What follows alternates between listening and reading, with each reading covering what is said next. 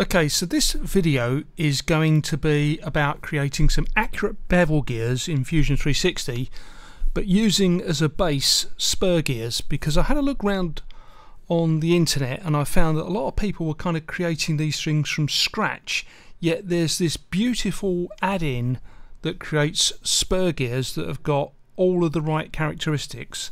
So in this particular case I only want 2mm teeth. 24 is going to be fine. The thickness I'm going to project off of this thing, so I only need 1mm, and I'm actually going to use it with a stepper motor, so a 6mm hole is fine. So the root fillet radius needs to come down to 1.18, and I'd like you to see at the bottom here there's a pitch radius of 48mm.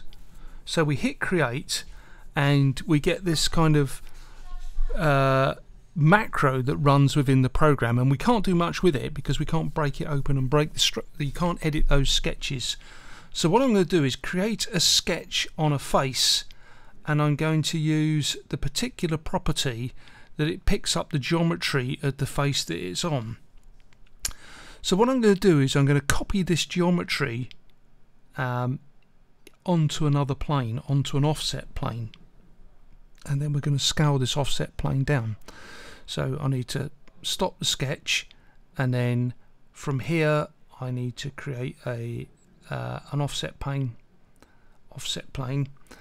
and the offset plane I'm going to make it 20mm. Not going to be a huge gear, but you'll kind of get the idea. So there we go.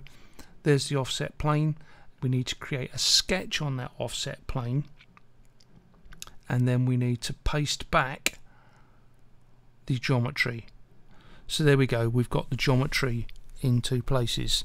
Now we have to do a sketch scale of this geometry, or I'm going to switch on the origin, because I found that if you do a sketch scale without the origin it's really difficult to sort this out. So I'm going to select this, and then to select the point I'm going to hold the mouse button down until it gives me this little menu. Then I'm going to choose origin at the end, and now instead of hitting the factor I'm going to work it out. I couldn't work out how to do this in expressions. I had a good go at this, but every time I put a non united thing in, it gave me grief. But anyway, this is the number that I want. So this is the expression I would have put into Fusion 360 if I could have done. So here we go. Let's sort this out. I think we might have to just do this again. Right, okay, fine. So scale, sketch scale, select that lot, select the middle, hold down the button,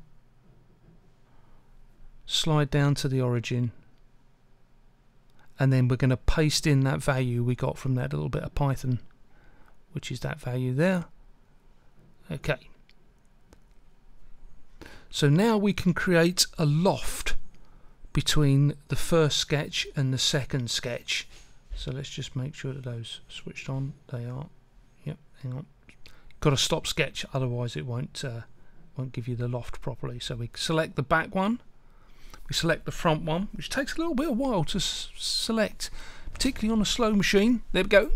It's selected, new body, OK, and at this point we're going to lose the hole. So what we've got to do is slide the thing around, make sure that our second sketch, as it was, not that one, we need to go to this sketch here, make sure that the second sketch is switched on, and then we need to select this. I think I might have to just rotate it a little bit. We need to select this thing, zoom in a bit and rotate it. Come on, that's better. We need to select this, and then we can push that through there, 21mm, so it cuts through the other side. And I'm going to call this thing gear. So this is kind of a harsh thing at the moment, so what I want to do is round off all of these corners so it looks a bit nicer. I'm going to SLA print this in the end. In fact, I'm going to SLA print a pair of them because I want a slight angle. Right, okay, so let's get this sorted out. I want to get a sketch in a particular direction. This is the direction. No, I don't. I want to turn it around. There we go. And let's switch the bodies back on so I can see what I'm doing. That's great. Let's now create a sketch in this plane. And having done that, let's switch the body back on, and we're going to do something really simple. We're just going to put some lines, rough lines around. There we go.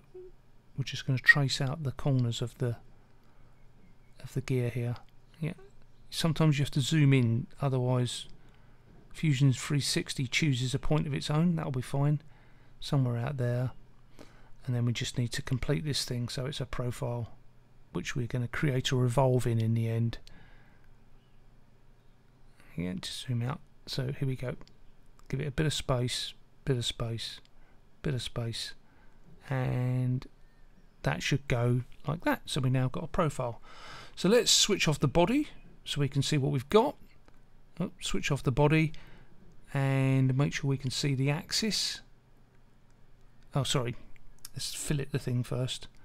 I'm going to use 1.5mm fillet here and here. Job done, tick. Yeah, that looks about right. Stop sketch, otherwise once again you won't be able to do the revolve. And then just pull this thing around so that we can see the bits that we're going to revolve against. So we're going to create this thing as a tool effectively. So we're going to create a revolve of this profile against that axis there. I don't think that's, no, that's not the, that's, it's not obvious which one it is. Let's swing it around. Yes, so it is the blue axis. Against the blue axis, and then create a new body, and we name this body effectively the cutter, because we're going to use this to cut the gear.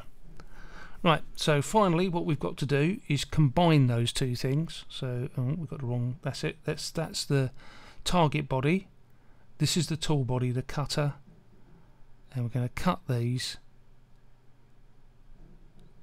And what's going to happen, of course, is this thing's disappeared, so let's re-enable the gear, and there's our gear.